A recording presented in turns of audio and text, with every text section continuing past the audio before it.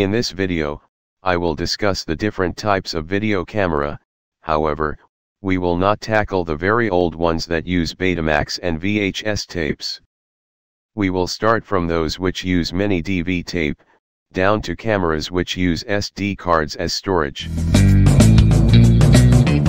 First, I will introduce to you this Handycam which uses mini DV tape, an older SD card version that will store short video clips only.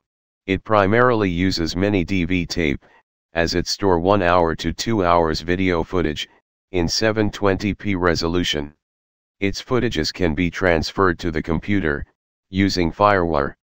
Warning: loading the mini DV tape in this kind of camera is critical.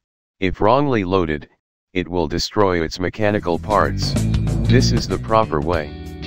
Energize the camera with its battery or its power supply.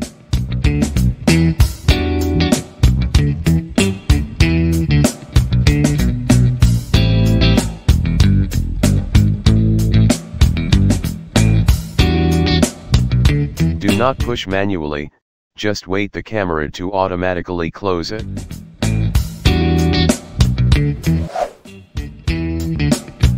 Firstly, find the slot for the SD card in your DSLR or mirrorless camera. Check for the correct orientation of the SD card before inserting it. Upon inserting, you can feel a click, which means that the SD card is now properly inserted into the camera. If you want to eject the card, just push it again. Finally, close it. And it's ready for shooting.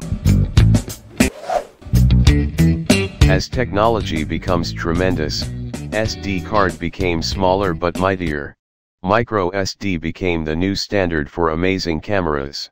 Although the camera became smaller but mightier, like this DJI Pocket, which is a camera and a gimbal itself, inserting micro SD card process is the same with its predecessor.